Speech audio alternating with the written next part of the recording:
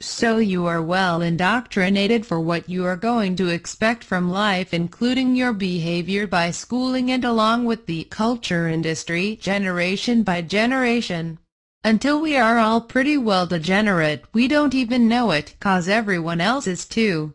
When you are degenerate, you are dysfunctional, meaning your survival capabilities have gone for lots of fun, like never before. Populations in first world countries are also decreasing, 'cause all are nudged to just go and have fun and a meaningful future. One only thinks to understand what's going on. In Aldous Huxley's Brave New World from the 1930s, technology has been given to the public only so much as it enabled the alpha guys to monitor them. Not enemies overseas so much, but their own populations at home. Because the #1 rule of government is to protect and maintain itself regardless of what the public wants. These times, we literally pay voluntarily for surveillance technology, as it is needed to run our daily lives. Morality is what the governing elite defines at the right time, that suits themselves. There is a natural morality, of course, but one will not find it today, as primitive tribes are wiped out from the face of the earth as the years go by. In the meantime, they are having wars across the world to finish off the last countries of opposition that don't have this central banking system and have a different system altogether. As well, they are wiping out the last unwanted cultures, like cultures of the Middle East, while generating terror organizations that do the dirty jobs for them under various disguises. Divide and conquer. Divide and conquer, that's the name of the game. They are the good shepherds, and we're the sheep. They do plan this scientific future, massive cost for everything, energy, taxes, fees. They use populations so they won't lose cash that way. That's what they mean by austerity, and we are going into it via a worldwide program. That's what they are doing.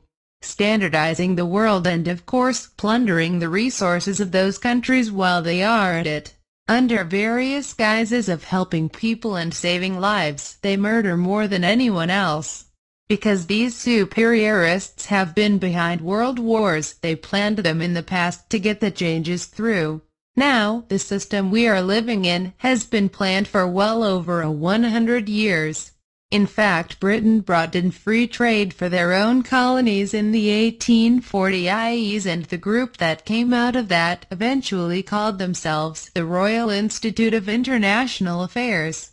They wanted world wars, they got them, and they hoped the public would be on their knees after the wars, give up sovereignty and become part of the United Nations. It didn't went so well by the end of World War II, so they decided to take the long road, the Fabian technique. Of course they run the Fabian Society. In the 1800s we had the top bankers on the planet, international money lenders from across Europe, mainly from Germany, came into Britain, got titles such as Lords and Sirs. And they formed the Lord Milner Group, and they attached themselves to the Rothschild Group and other groups as well. And then they became the Royal Institute for International Affairs, RIA, a private organization that designs the course of history for this world destination of globalism, and with themselves and all academia to manage it. They actually created wars and define how they are necessary to bring in change. Directed change. Before World War I, RIA members issued publications to get war with Germany, even though most of them were German descendants or in the second, third generation living in Britain. And they created the Council on Foreign Relations for other countries who wouldn't like the idea of something royal charter, etc. And they have this organization operating all across the world now, even in China, Australia, New Zealand, India, everywhere, picking and putting in their own prime ministers and presidents. And those countries have been doing this, according to Carroll Quigley, for 100 years and continuing. Carroll Quigley wrote the book The Anglo-American Establishment.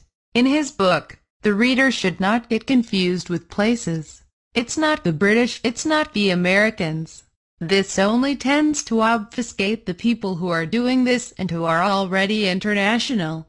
In their old books they talked actually about a Pan-American Union, which is still in the process of forming, and a Pan-European Union. It didn't go too well. Even after 2 world wars they brought on, and so they established the common market idea, has all to do with free trade as well in the Americas. 40 years of teaching false history in schools enables the media now to revive old terms as news such as pan-European, etc. You are living in a delusion. It works because everyone got the same indoctrination as yourself. Government has never been there to serve you. You are run by gangs. Gangs have always existed, and the gangs have guys with university degrees working for them. They know how to run the system in the world, and it truly is a big system. An old system that is designed to con every generation into an idea called democracy. You are taught to believe in it. Do you really believe you have rights? What dreamland have you been living in clearly since September 11, 2001?